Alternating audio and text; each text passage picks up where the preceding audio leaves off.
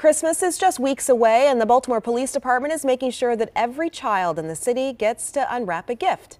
The department held its annual Toys for Tots drive today, handing out hundreds of gifts to kids. This year was a little bit different than normal because families had to drive up to collect their toys, but the impact is still the same. Many times, some of them may not be able to get the kind of toys or even any toy at all. So thank you for Toys for Tots for making this possible, and thank all of them for making this possible. Toys for Tots has donated toys to kids across the country every year now since 1947. Well, Major League Baseball players are part of a nationwide effort to support communities hit the hardest by the pandemic, and studies show that communities of color have been particularly affected. 11 News reporter Trey Ward has a look at the work they're doing.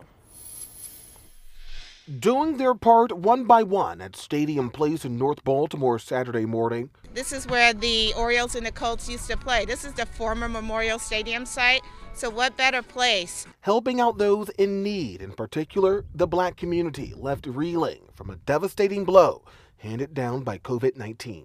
We see that it's needed, and these people, like I said, they're happy to see us come around and to see that we care and that we're there for them during these troubled times. According to the CDC, black people are almost 2% more likely to contract COVID-19, nearly 4% more likely to be hospitalized, and about 3% likelier to pass away from COVID complications. With those revealing numbers, the Players Alliance, a nonprofit made up of more than 100 black baseball players with volunteers, participating in a first-of-its-kind cross-country event called Pull Up Neighbor. 33 city tour in 2 months, and we're going around these cities and having a pop-up pantry. We're giving away shirts, we're giving away PPEs and food boxes and stuff like that, essential things.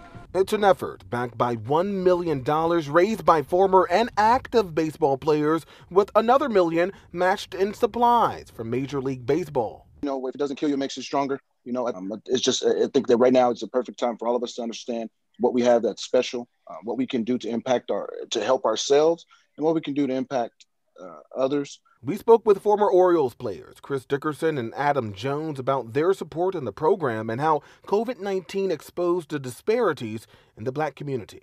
We're at this point where this attitude where we can't keep ignoring the pain and, you know, of the inner city community and the lack of resources, the gross lack of resources that these communities have. And the event will continue across the country until late next month. I'm Trey Ward, WBAL-TV, 11 News.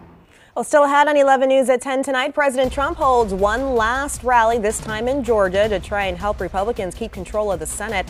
And later on, how a Baltimore DJ who became a pandemic sensation is using his music to help make the holidays bright when we come back.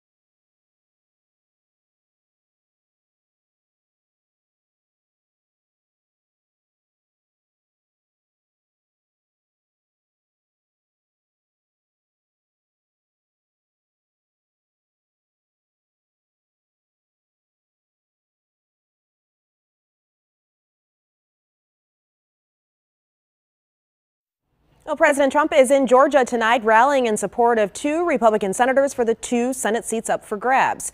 But as Meredith Wood reports, some of the president's criticism towards Georgia's governor could do more harm than good. We've never lost an election. We're winning this election. President Trump made a stop in Georgia Saturday evening. This is something that's very important, and you have to get out and you have to vote. You have to make sure you have every vote counted. He was there to support the 2 Republican senators, Kelly Loeffler and David Perdue, ahead of the January 5th runoff election for key seats in the Senate. But leading up to his appearance, the president has been critical of Georgia's Republican Governor Brian Kemp, even hours before arriving, accusing him of not doing enough to protest the election results in the state.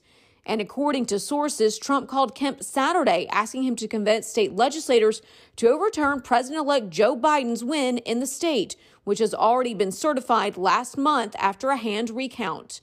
The audit was required by state law, and the results gave Biden the win with more than 12,000 votes. On the call, Trump asked Kemp to hold a special session to convince state legislators to select their own electors that would support him.